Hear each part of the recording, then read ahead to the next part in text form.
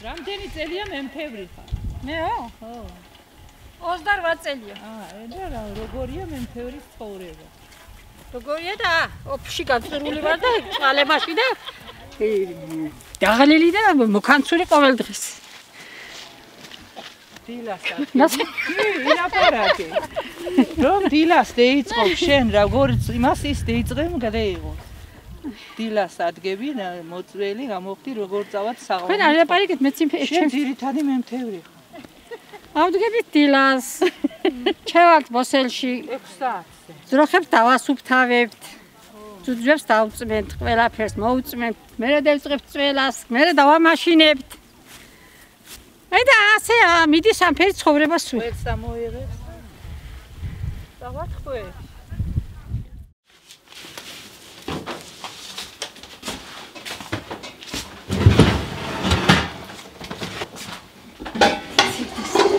Mașină.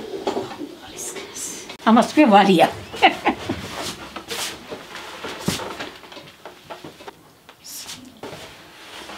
Καράκης nu საყვარეთ. გამოყვას კარგი კარაკი. რომ არ გამწარდეს. გემო არ უნდა იკარქოს. ისეთ კარაკი გამოყვას. ჩავასხამთ კაიმახს. აქ. აი და მე ჩვენიენით რომ ვთქვათ, ამას ასე მოვრეკავთ და გამოვიყვანთ კარაკს. ჩვენთან ამ მაღალმთიან რაიონებში ძალიან დაჭვითულია ქალი.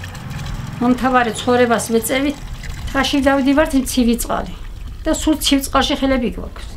რანაკლ ამფერია ჩვენი პირობები, ჩვენი ცხოვრების პირობები. სულ ის და იმიტომ ვართ ასე დავავადებული, ახლა დავავადით და მაღლესი განათლება ვერ მივიღებთ. ჩვენ დროს იცოდნენ ეს უწინდელი ხალხმა და უწინდელი ჩვენ ბაბუაბებიამ ადრე გათხოვება იმ გოგოების საშუალო სკოლა დავამთავრე და ფრიადოსანი მოსწავლე ვიყავ. მაგრამ პირობებმა აღარ შემიწყო ხელი და რომ მალე გავთხოვდი. ახლა რომ არის გოგოები, ბიჭები მისით ყველაფერს იმ ფრად იყო მაშინ.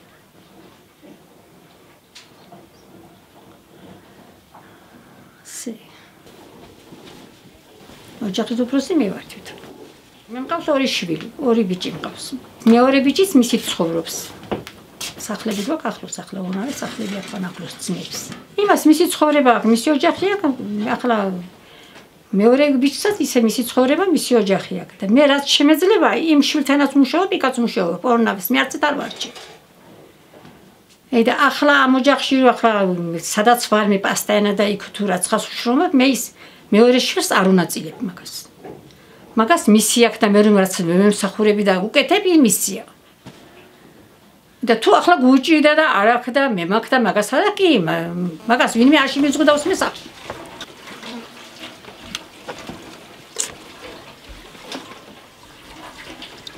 წავიდეთ და მოვიყვანოთ ახლა. წავიდეთ მოვიყვანოთ ხვეები.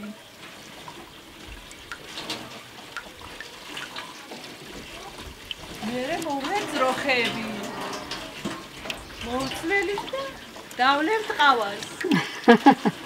ერთმანეთს ვაძლებინებთ თუ ავად ვართ, ერთმანეთს გადაუძახებთ და შეგხვედავენ თუ ვერ მოვწველით, მოვლენ და მოგვიწველიან. თუ არ შეუძლიათ, ჩვენ მივართ და მოვწველით. გავატარებთ მაშინაში და მე ყველს ამოუღებთ. მე მათ მოვლენ მე თუ ცუდად ვარ და მათ მოგვეხმარებიან. ძალიან კარგი ქალები მეზობლები არიან. ერთმანეთს მხარში უდგავართ.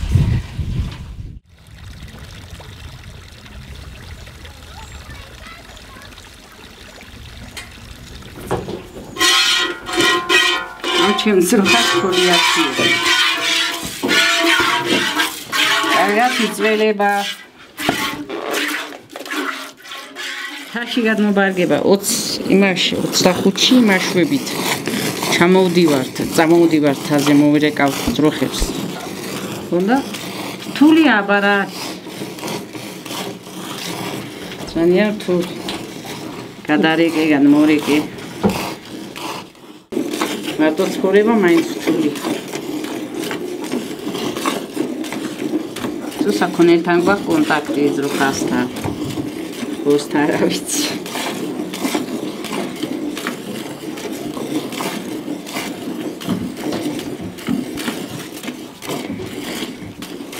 ამას რძის ძალიან დიდი შრომა აქვს.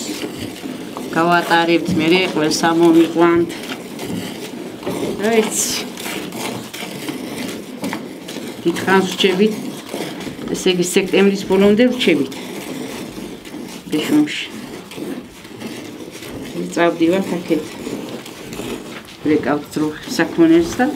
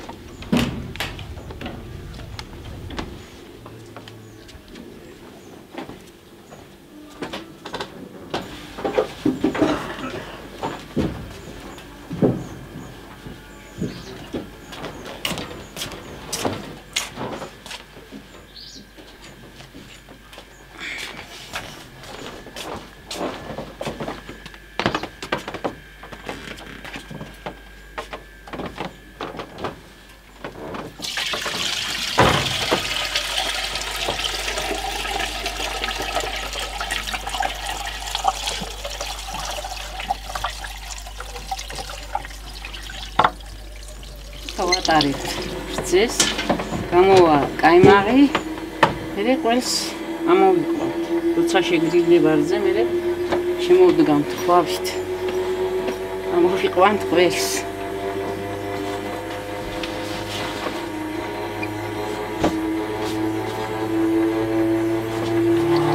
დილას ადრიანად ვდგებით. ადრიანად ვუშვებთ საძოვრებზე. მე სანამ კარგად დაცხება და რაღაცა ყველაფერს ვილაგებთ.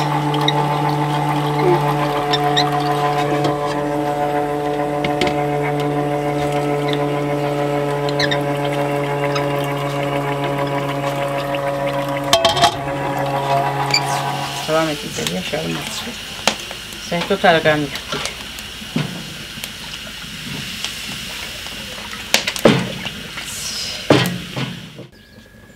მუშაობდა ჩემი გვარი და ნუ სამსახურში უნდა წასულიყო და აი ის ინფარქტით და უცებ ჩაცმაში 59 წლის იყო. გადამეცვა. აქ დედამთილი დადიოდა, მე დედამთილმა ეს ვერ გაღვიძლო იგი და ნუ 7 წელი იცოცხლა, მაგრამ მიეჯოჭვა საწყობს დედამთილი. და მყავდა დედამთილი და მე მაგიც გადამეცვა. რა ვიცი, მე შევეჩვენა, ისე შეჩვეული ვარ, რომ მგონი სხვა რომ ჩავიცვა შემიძლია.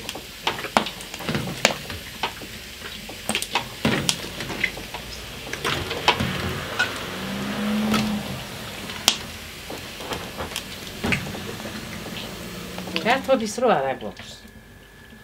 ცოტა თუ ჩამომჯდებით ახლა მეზობლები და რაღაცა ყავას მივირთმევთ იგია. კარტოფის დრო არ აქვს. არჩევ. ჩვენ ისე შეჩუვლები ვართ, რომ კარტოფას ძალიან არ ვართ მისჩვეული. გეკარგება ყველაფრის ხალისი. რა ვიცი, მაგრამ იქეთ რომ შვილები ყავს და რაღაცა შენი საქმე მაინც უნდა აკეთო. რა თქმა უნდა.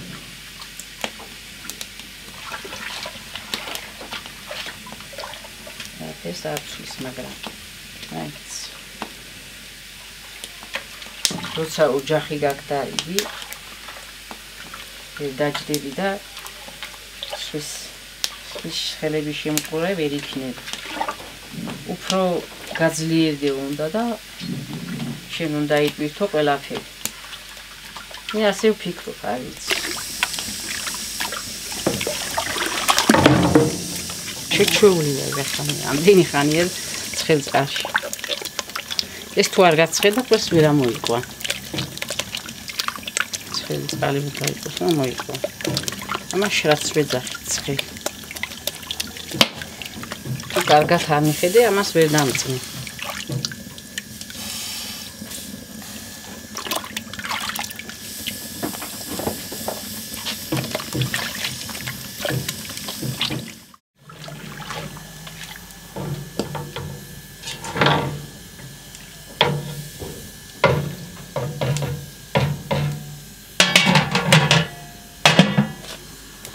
მიერება არის და შვილიშვილები რომ ყავს, შვილები რომ ყავს. ფერები მუშაობ, რა ვიცი. ჩემი ბედნიერება ჩემი შვილიშვილები არის.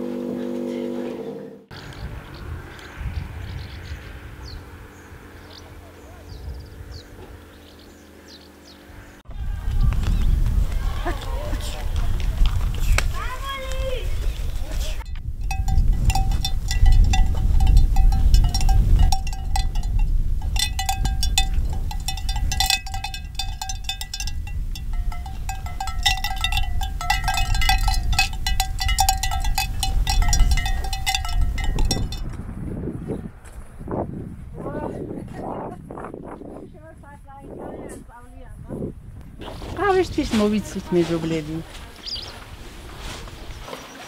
Izobitola. Izobitola.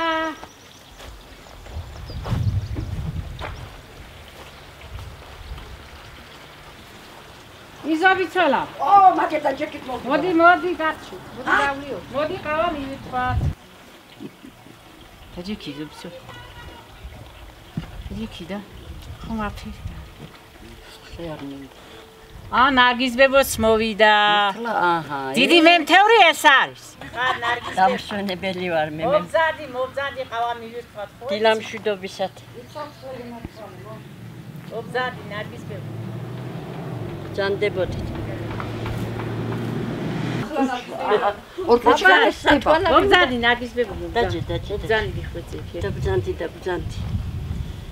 ვაი. გაგზანი ხარ. გამიხარდა შენი დანახვა ნარგიზბები. რამდენი ხანი არ დამინახი ხარ? რანა დამინახო საქმე მგონი და ხარხი მგონე. ეკარგი. სტუმრები ჩანს თუ. სტუმრები. ყველა. ხო. ერთი მე ერთმა ყველაი მოიყვანოს. ხო. შვიდობით, ლამაზობით, სიკარგი, კაიგულითა და ვიყოთ. სუდათ ნუ ვიქნებით და კარგად ვიყოთ ნარგიზბები. ასე გადმობძანი. მეც ესე გა. ანა რა შევესწარგო რა მინდოდა. შემოგზანდი. იზობიცოლა შეც მობზანდი ხომ იცი სამეულები ეს ჟურნალი გვაკლია.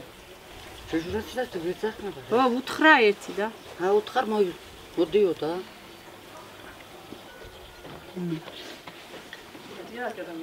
გენილო. ალ. მოერწუჩი და ნარგიზბებოი მომდა და ყავა დავლიო. მადლობთ გენაც შვალე. უსტუმრებელი სტუმარი მე ვარ ამ დილაზე. უტა. გადმოერთ უჩი და? ой, მეთეთი გრაუბნად. ახლა ვითომ ამოსაღებია? იღებს, ყველს იღებს და. კაი.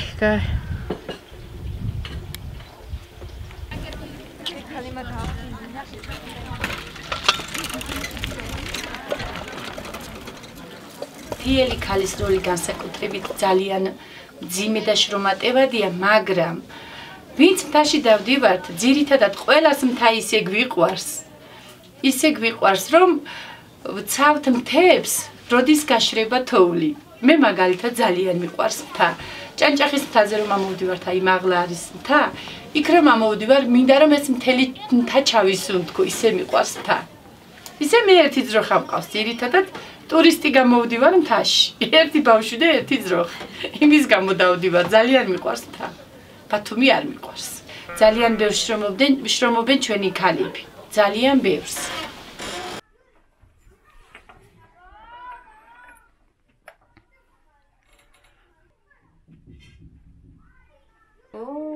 ყავას სვამთ დილით. როცა ძროხებს საბალახოდ გავდენით, მოვალთ ეს ყველა მემთეურები შევიკრიბებით ერთად, დღეს ჩემ ოჯახში ხვალ მეორესთან, ზეგ მესამესთან დილით და მივირთმევთ ყავას გემრიელად იმ სისხამ დილით. ისეთი გემრიელია? ალბათ ჩვენთან წყალია ძალიან გემრიელი და ყავაც შესაბამისად გემრიელი გამოდის.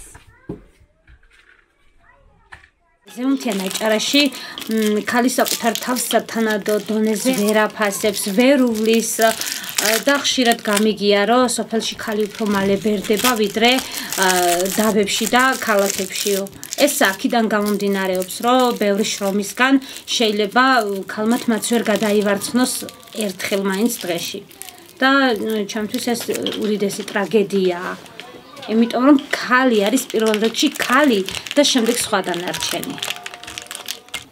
იცით თითქმის ეს მძიმე შრომა მთელ ქალებს სიამოვნებასაც ანიჭებს. მართლაც ოღონდ. მიუხედავად იმისა, რომ ძალიან ბევრს შრომობთ, თითქოს და ეს შრომა ჩვენ გვსიამოვნებს. იმისთვის, რომ ჩვენს ოჯახებში ზედმეტი, თუნდაც 5 და 10 ლარი ზედმეტი შემოვიდეს, რომ ჩვენ იმით უფრო უზრუნველყოფილი ვიყოთ.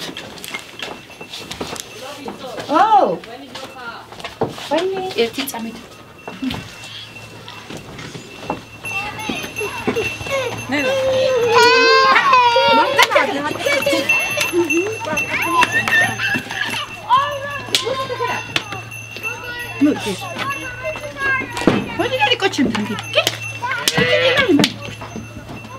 რაკინე საქავრო.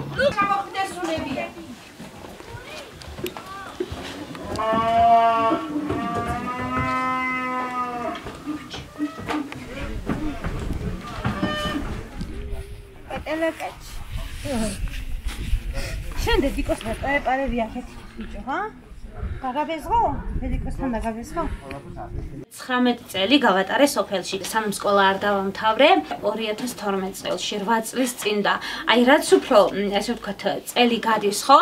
მით უფრო იხვეწება ადამიანთა აზროვნება. ანუ ცუდად არ მინდა გამომივიდეს ეს ნათქვამი. ადამიანთა აზროვნება იმ მხრივ, რომ ანუ უფრო მეტად ვითარდებით ჩვენს მაშინ იყო ეს რაღაცა ტენდენცია, რომ გოგოს არ უნდა ესწავლა და ჩემ სოფელში თითქმის მხოლოდ მამაკაცები იყვნენ ნასწავლები, მამაკაცებს ჰქონდათ უფლება, რომ დაეტოვებინათ სოფელი, წასულიყვნენ ქალაქში, მიეღოთ განათლება.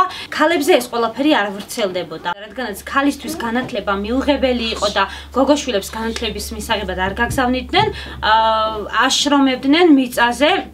ჩვენთან ძიმეა შრომა, უნდა მოიხნას კანები, დაითესოს და ამაში წვილს ღებულობდნენ პატარა ბავშვებიც, მაგრამ მე მახსოვს, რომ ჩემი მშობლებს მიუხედავად იმისა, რომ ჩემი თანატოლები, თანაკლასელები გადიოდნენ და შრომობდნენ, მძიმე ტომრებს ეზიდებოდნენ, აი ძალიან დამრეცი ადგილებიდან, მე ვიჯექი ამ დროს ჩემი სახლის აივანზე და ვსწავლობდი და ყოველთვის მეუბნებოდნენ, რომ შენ ოღონდ ისწავლე, არაფერი არ გააკეთო, არ იმუშავა, მაგრამ მარტო ამაზე არ იყო დაფუძნებული ეს მათი პირობა, რომ ოღონდ ისწავლე, არაფერს არ გაგაკეთებინებ, რა თქმა უნდა, იმედის გამართლება უნდა მომხდარიყო იმით, რომ მე თუ ქალაქში გამიშვებდნენ, ქალაქში არ გვყავდა მაშინ ისე მრავლად ნათესავები, მე უნდა გამემართლებინა მათი იმედის სწავლის მხრივაც და ანუ უნდა შემენარჩუნებინა ჩემი ღირსება.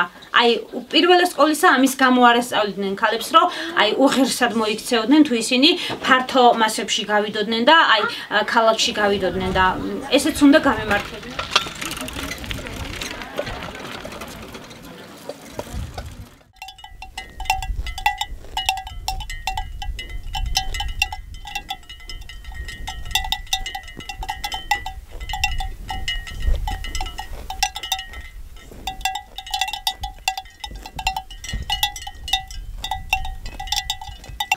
საქართველოს არც ერთ კუთხეში არ ვარ ნამყოფი.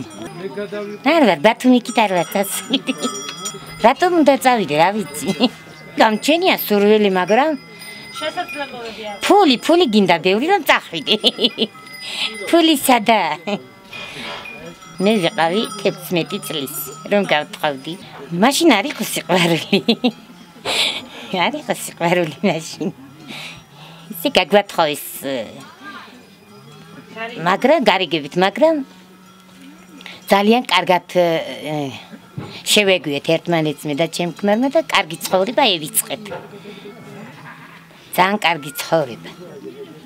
სოფლად. ნენი რამდენი წლის გაგათხოვეს? მე რამდენი რამდენიც გაგათხოვეს? აქეთ მოდია. მითხარი. მე რამდენი? 35 წლის ვიყავ. რომ გათხოვდი კაცო? გავთხოვდი. იქამდე რა ფერდაქტიეს გასა? რა ვიცი, მაგრამ 35 წლის ვიყავ. 35 წლის გავთხოვდი. ბები როცა მე მყავდა ამხანაგი მყავდა. ამხანაგი მყავდა და 35 წელი მაგათ მე ამხანაგს არ ვიყავ. რატო? ძალიან კაი. მეგობარი იყო. რა ყურადღებას მაქცევ. აჰა, გოგო იყო თუ ბიჭი? ვინა? ამხანაგი. ამხანაგი ქალიგო. გოგო იყო და მეორე ცოლი რომ მოდის. მივხვდი. აჰა, მივხვდი. შენ იყავი მეორე თუ ის იყო მეორე? ესა. თქვენ იყავით მეორე? მე ვიყავი მეორე. დასავლეთი. ძალიან რთული, არავის არ უსურვებ, რომ იყოს მარტო. ყოველთვის ვუსურვებდი, რომ ყოფილიყოს მეუღლის ერთად. და ორივე ერთად მარტოს თავისი ცხოვრება.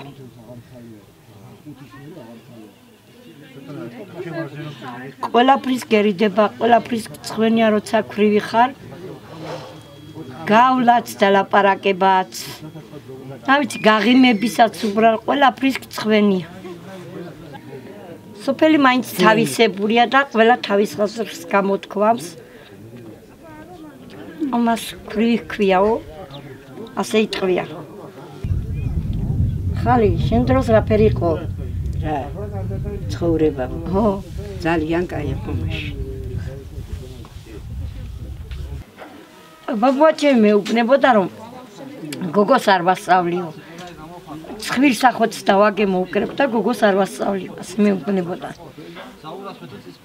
და ახლანდელი გოგოები მასეც ვერ გაუბედავენ მშობლები. თავისუფლები არიან და უცინ უფრო რიდი ჰქონდა, მშობლის პატივისცემა ჰქონდა, უფროსებს პატივცემდით, შეუკითხავი, ფეხს არ გადავადგამდით. ახლა არც გეკითხება სად მიდის და სად მოდის. ახლანდელი ახალგაზრდობა. ადრე ძალიან კაი ცხოვრება ჰქონდა. ახლა ტელეფონები, მობილურები, ოდნოები, მე რა ვიცი ყველაფერი. ოდნოების წოდნია ბებია. არის რა. აკეთებენ ხო? ქალის ცხოვრება სოფელში არის და ძალიან მძიმე. ძალიან მძიმე. ქალაქში როცა ჩავდივარ, ქალაქის გოგოებს, კალებს რომ ვყურებ, ჩემი რძლები, შვილები ძალიან მეწოდებიან. იმიტომ რომ ძალიან დაძაბული არიან მუშაობით და იქ რომ ჩავალ, 12-მდე ძინვენ, ადგებიან, კაის ჭამენ, კაის მენ, ზღვის პირზე დადიან, დასეირნობენ და ჩვენი ბავშვები, ჩვენი რძლები საღამომდინ მუშაობით არიან დაკავებული. მე რომ გავთხოვდი, ჩემ დედამთილ 100 სული საქონელი ყავდა. 100-200 ძროხა ყავდა. დილას უნდა ამდგარიყავ, დილას რომ არ ამდგარიყავ, დილას რატომ არ დგებიო? მეუბნებოდი. გინდა რძალი იყავ, ამდგარიყავ დილაზე, ბოთლში უნდა წასულიყავ, იმდენი საქონელი უნდა მოგეწველა. მე რომ ვიწვალე და წვალება გამოვიარე, ჩემ შვილებს, ჩემ რძლებს, ჩემ შვილიშვილებს მაგას არასდროს არ ვუსურვებ. მინდა იყვნენ თავისუფალი, იძინონ, იმიტომ ძილზე ვლაპარაკობ. დილას 7-ზე ახლა 12-ზე დგებიან და ჩვენ 7-ზე ვდგებოდით. რომ ავდგებოდი, 9 საათს ჭკვაზე ვერ მოვდიოდი. ჩევდოდი ბაღანა საკვანში ჩავაწვენდი და დავაი ბოსელში. წავიდოდი ბოსელში. და რამდენ 12-მდე ვერ ჩამოვდოდი. იმდენი სამუშაო მქონდა. რძალს ვინ მიცემდა ფულს? რძალის იყო მარტო შრომა. სხვა არაფერი არ და შვილები გაგიზარდა. სხვა არაფერი. ჩვენ იყო შრომა მარტო. სხვა არაფერი. თუ რამე დაგჭირდებოდა, მივდოდი დედამთილს ვეტყოდი. დედა ეს მინდა მეთქი იყიდი და მომიტანდა. მამთილს ვერ შევბედავდი, მაშინ არ იყო ახლა რომ მამთილებთან დაждდებიან, ჭამენ, წმენ, კეიფობენ, ამხანაგურა მეგობრულ არიან. მაშინ საიყო მასი? არ იყო მასი.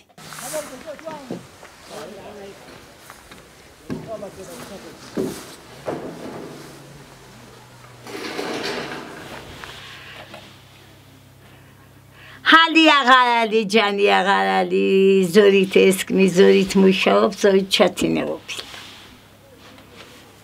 اواد قوپا با این پا چاتینه قوپی سیبرشی هم خیلی اواد قوپا با انا قوپیلی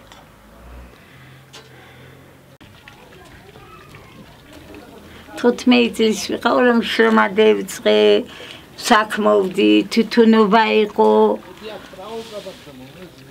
هم پی სკოლაში აგამაგზავნა დედმამამ და მასაქმა სახლში.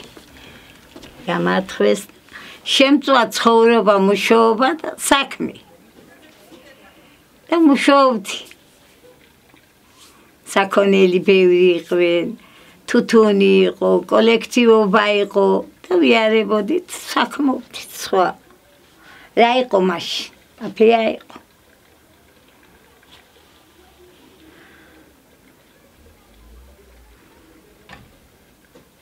ეზიეთი და წვალების მეტი აფია იყო მაშინ. აღარ შემიძლია თომ ახლა თავისუფალი ვართ რა გვინდა. ახლა კარგად ვართ. თავისუფლებაზე რას გულისხმობ და ავათვა და ჩემ ავატყოფობაზე ვფიქრობ, სხვა აღანა ვიფიქრო ახლა. და შვილები კარგად მყავდეს მეთქინი მოვფიქრობ. აფეიდე უნახო კიდო სიმწარიები გლახა აფეიდე უნახო მეთქი იმიდამეშინ ეს აი საქმე თამდანაჩენი აღაფეი აღანდა იდედო აღანდა ვთქო თავზე რომ გიკვეთია რა არის და ეს აი ლაჩაკი თავზე მე თავზე ვერ გევიარ ახლა ქალები მთავრებიან მე ვერ გევიარ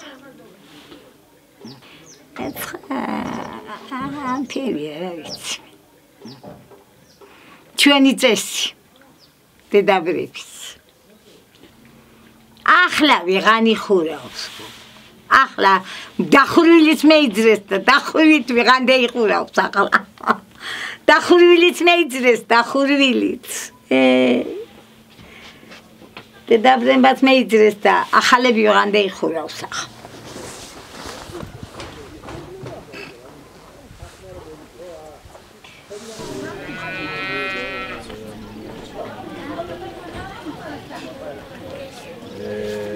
Kim'e bu? Çeyin petis tamam.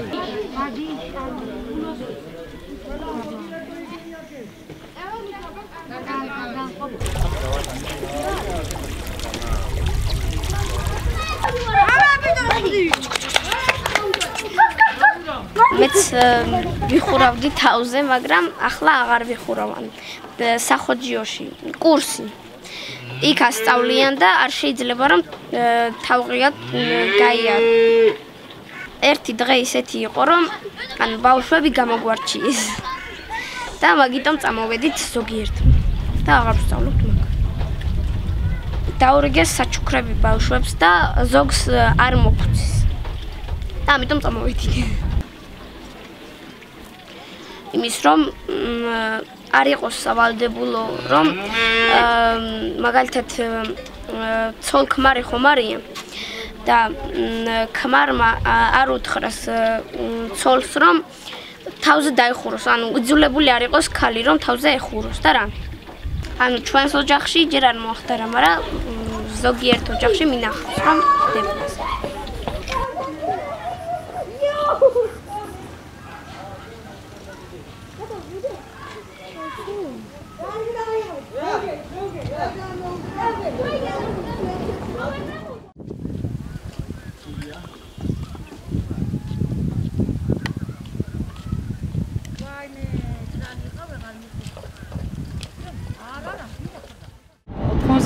როცა ჩემი ავტომანქანა შევიწინე და ხულოში იმდენად უჩვეულო იყო ქალი მძღოლი, არ ვიცი რამოდენიმე ხანს აღარც გავდიოდი, რომ ძალიან ისე მერიდებოდა, ყველა მე მიყურებდა იმის გამო, რომ მანქანას ვატარებდი და ქალია და რას ქვია ქალი ატარებს მანქანას და არა და მე ძალიან ისეთი აქტიური ვიყავი ყოველთვის.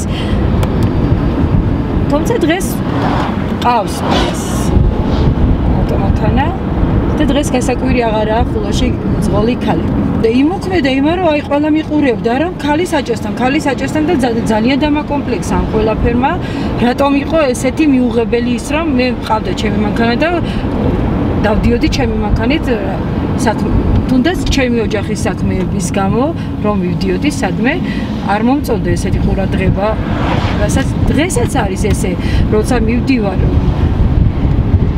ყურადღების ქვეშ ვარ იმის გამო რომ მანქანა მყავს ან თუნდაც სწრაფად ვატარებ და რაღაცა, მაგრამ ესე აქტიურად აღარ როგორც უწინ იყო. როცა კონკურსები იყო და ვაკანსიები გამოჩნდა, იმ თავიდანვე იმ დღესვე ვთქვი რომ უნდა ყოფილიყავი ქალი გამგებელი. ჯერ ყველას უკვირდა ქალი გამგებელი, ვაიმე ამას როგორ შეეჭიდება, ეს როგორ გააკეთებს, თუმცა ეხლა ყველა დარწმუნებულია რომ რაღაცების კეთება ქალებს უფრო მეტად შეგვიძლიათ, თუ მეტად არა ნაკლებადაც არა მამაკაცებზე. მანამდე ვიყავი ჩვეულებრივად ოჯახში, დიასახლისი, დიდი შვილებს, ყავს 3 შვილი, რომელსაც ჩემი ახალგაზრდა, ჩემი კარგი წლები, ჩემი შვილების გაზრდას მოვანდომე, ეხლა დიდები არიან და ფიქრობ ის ყურადღება რაც რომ მათთან მქონდა, ეხლა მოსახლეობაზე გადავიტანო და უფრო მეტი გავაკეთო ხალხისთვის და ჩემი ქვეყნისთვის. ნამდვილად დავარღვიე ის წესები, რაც აჭარაში საცხოვრებელმა ქალმა ესე აქტიურად უფრო მამაკაცებთან მიწევს ურთიერთობა, ყოველთვის გასული ვარ მოსახლეობასთან. ეს არ იყო აჭარაში. ცოტა უჩვეულო იყო, რომ ქალი ყოფილიყო ესე ყოველთვის ოჯახს გადაღმა გადასული და ემსახურებოდეს ესეთ საქმეს როგორიც ჩემია. თუმცა ძალიან ბევრმა ამისთვის ტაშიც კი დამიკრა, რომ ეს სტერეოტიპი მე დავარღვიე და დღეს ბევრ ქალს მაგალითი ექნება, რომ ესე იმუშაოს ისეთ სფეროში, რაც რომ აქამდე ეგონა, რომ არ იყო შესაძლებელი. დღეს ქალები უფრო მეტად გამოვიდა წინა პლანზე, ისე ჩადრდაფარებული არავინ აღარ დადის, ის რომ გრძელი კაბა უნდა ცმოდა ქალს და ესეთი რამე აღარ არის ხულოში და ვფიქრობ, რომ კარგია ეს, რომ რაღაცები არის ჩვენთან, სადაც ქალი აღარაა შეზღუდული და ქალი მარტო კუხნაში არ უნდა იყოს და ძალიან ბევრი ისეთი ქალბატონი არსებობს ჩვენთან რაიონში, რომელმაც წამყვანი როლი დაიკავა თუნდაც საკრებულოში, თუნდაც მუნიციპალიტეტში. მასიურად არ არის ეს ქალების ესე გამოსვლა გარეთ და რაღაცებში გადაწყვეტილების მიღება ქალებზე კიდე არ არის. კიდე გონიათ, რომ ოჯახში უფროსი მამაკაცია და მამაკაცმა უნდა გადაწყვიტოს ყველაფერი. ესეა უმეტეს, აი ალბათ 70% ესე ფიქრობს კიდე. ინტერნეტ ბევრ რაღაცას იგებს მოსახლეობა და ის რომ რაღაცები შესაძლებელი ყოფილა, ვფიქრობ ძალიან მალე შეიცვლება ის ჩვენს რაიონში, ჩვენ ქვეყანაშიც რომ ქალებმა წინ წავიდნენ უფრო. და არის ქალების კატეგორია, რომლებიც უკვე იბრძვიან მაგისთვის, რომ მოწინავე პოზიციებზე იყვნენ. ჩემთვის თავისუფლება ყველაფერია. ეს მთა ჰაერი ყველაფერი ჩემთვის არის თავისუფლება და ჩემი ცხოვრება რომელიც აქამდე გამივლია იყო ყოველთვის თავისუფლად ელემენტარული ხელის გაქანებაშიც ვიღლები და პროსტა რო უკვირდები და ჭკუას რა ატან დაფიქრდები რომ მთელი დღის განმავლობაში დილას 6-ზე დგება საღამოს გვიანი ძინებს აი როგორ ახერხებს ამ ყველაფერს და მაინც დილავს რომ შენ გასიამოვნოს რა ხოდა ჩვენს დასასვენებლად ამოვდივართ აქ რა თქმა უნდა ისე ვერ ვუმსუბოქებთ შრომას რამდენადაც საჭირო მაგრამ სულ ვცდილობთ რომ დასვენებასთან ერთად რაღაცა ელემენტარული ხელი შევაშველოთ და არ გადაიღალოს რადგან არ იყოს მეწოდება მარტო ჩემი ბები არა ყველა იმიტომ რომ მარტო ჩემი ბები არ არის ასე ყველა ვინც აქ არის ვინც ამოდის ანუ ასე მემთაბარეობს ცხოვრებას ეწევა. ყველა ასეთ გადატვირთულია. ბებიები გვირჩევენ, რომ სწავლაზე წინ არაფერი არ დავაყენოთ, რადგან ისინი გვეუბნებიან თავის გამოცდილებით. ხო. იმიტომ რომ ანუ მე არ ვისწავლე და ხო ხედავ რა როგორც ვარ, რა დღეშიც ვარ. მუშაობ, გლეხი ვარ. ჩემი აზრით მათი ბრალი არ იყო, იმიტომ რომ ადრე იყო რომ გოგო უნდა გათხოვდეს. აი მაგალითად ეხა ხო არა გამოცდას ვერ ჩავალებ ეროვნულებზე და ვერ ჩაბარებ და არა შემდეგი წელი გაქვს რა გარანტირებული და შეგიძლია რომ ცადო რა შენი ბედი რა მათ ანუ მომიყვარო ჩვენთან ესე არ იყო. ელემენტარულად გამოცდაო ვერ ჩავაბარეო და სახში მისულიც არ ვიყავი, მეჭედი დამხვდაო რა შენ ამას მიყვები რა. ჩემი აზრით ესე რო აღარ არის დღეს და დღეს მე ესე არ მომიწევს. არავინ არ იცის თვალ რა დღე იქნება და მე დღეს გამოცდას ჩავაბარებ თუ ვერ არა. ანუ ეგრე რო არ ვარ ძალიან ბედნიერი ვარ და იმასაც ხვდები ბებია მე რო კარგს მირჩევსა და უნდა რომ მასავით არ მომიწიოს რა.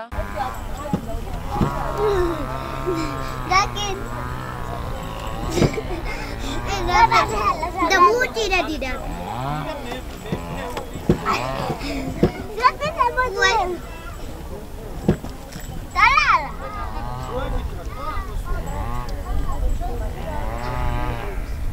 Ideki você? Ideki?